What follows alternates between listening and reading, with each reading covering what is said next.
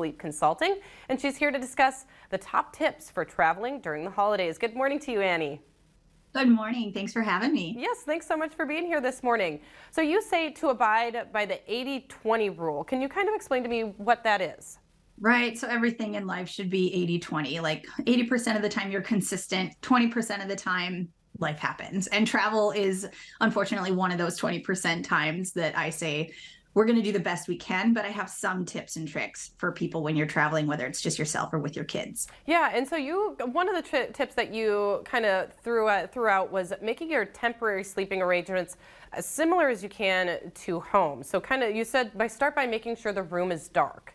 Yes. Yes. So that would be probably the number one thing that I would recommend if you're staying at a hotel or you're staying with family members. Kind of figure out where you're going to be and then just be prepared.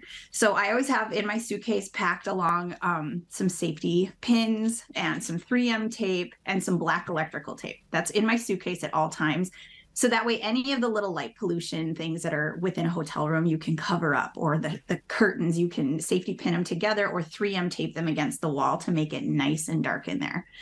Covering up the light from the microwave. And sometimes even I go as far, I'm kind of a sleep snob, so I will go as far as putting black tape over the smoke detectors. I can't say that's always the safest option, but I do it for myself anyway. I'm sorry, go ahead, Annie.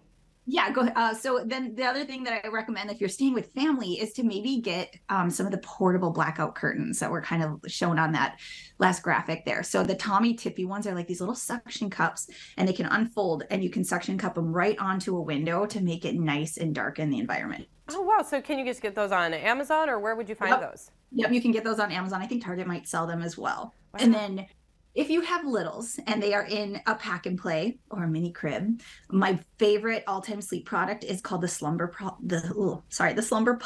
It's like this little tent that goes over top of the pack and play, and you can zip it shut. So it's a nice dark environment for your kiddos. And it's nice because when you travel, like let's say in a hotel here that I was at, we just stuck it in the corner right over top of the pack and play. And your kid just gets so used to sleeping in something like that any environment that you're in, they're just used to their little tent, their little pod. And inside of there's like this little pouch that also has a holder for a monitor. So if you put a little monitor in there, you can still see them quite easily. Oh, those are amazing things. My brothers and sister, they all have lots of kids, and we always had to be so careful going into the hotel room at night because you turn on one light and that kid is going to wake up, and then it's another 45 minutes trying to get him to calm down again.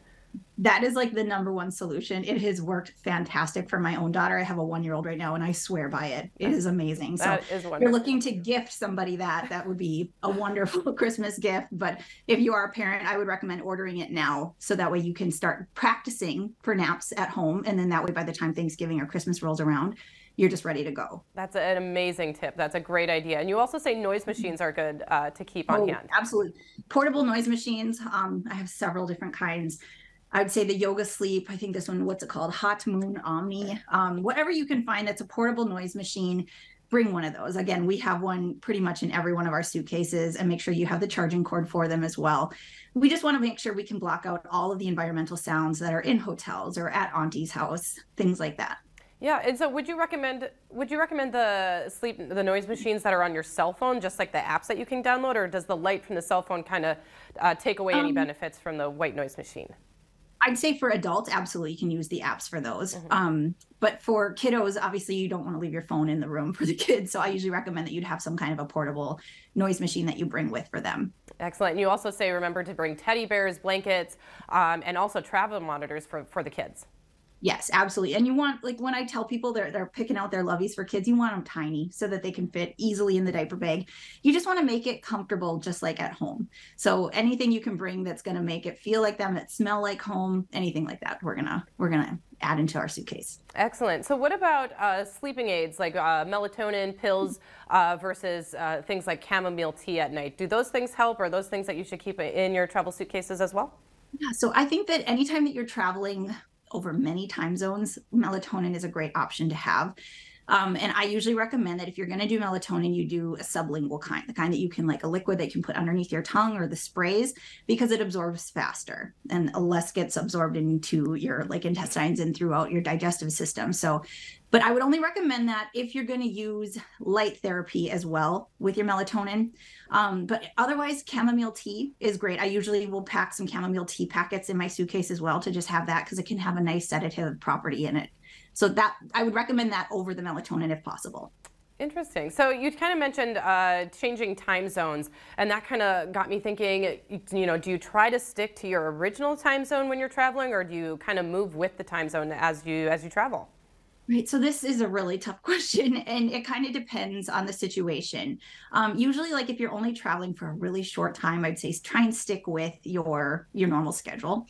If you are traveling though for a long time and you are traveling like across your international travel, there's an app called Time Shifter that I would recommend anybody utilize, because it helps you then determine what time you should be exposed to light, when you should have caffeine, when you should eat, when you should exercise, when you should really focus on darkness. And it helps you kind of adjust your circadian rhythm to the destination at hand. I used it when I went to Indonesia. And again, traveling west was way easier for me, but then coming home, coming back east was killer. It was brutal. And that is actually a situation where I definitely used some melatonin for a couple of days to help my system reset. Absolutely. And you mentioned the Time Shift app. Can you tell us a little bit more about that app and how it can help us with travel? Right. So it kind of, like I said, light is the number one thing that helps us regulate our circadian rhythm. So if we do things like melatonin or try to adjust when we're going to eat or exercise, none of that really matters unless you are getting the right proper exposure to light. And so that you will plug in your flight information, what time you're going to land, and it will calculate everything. And it kind of just gives you this daily schedule from this time to this time. I want you exposed to light. And from this time to this time, you're going to really focus on darkness. So maybe on the plane, you're going to bring that sleep mask with you. It kind of lets you know what time frames you should be having caffeine. It's amazing. It's fantastic, the science that goes behind it. Like they've used it with NASA astronauts and lots of professional athletes who travel internationally. Yeah, that's so interesting. I changed my alarm clock from just using the alarm on my cell phone to an alarm clock that wakes me up with light. And I think the benefits of that, like I wake up in a much better mood, and it has made wake up times, especially getting up as early as we do here, Yes. so much better. So it is very interesting, the effects of light therapy. Right. The dawn simulating alarm clocks are amazing, especially right now, like with it being so dark now. I'd recommend that for everybody. Go check one out if Absolutely. you can. And then very quickly, we have about less than a minute here. We kind of talked about nap times. Is it better to skip nap times, you know, going with the 80-20 rule, or should we try to stick to those schedules for kids? For kids, it kind of depends. If they're really young and they are like under, I'd say 9 months old, you want to focus more on their wake window for the naps that they're going to be having. You're really going to focus on that, I'd say, until kids are a little older. And then you're going to try really hard and just adjust to the time zone that you're in.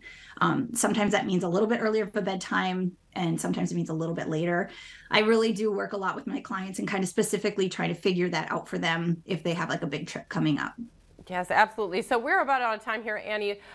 Where can we find more information, or how can we get in touch with you if we have more questions or need more help with our sleep schedules?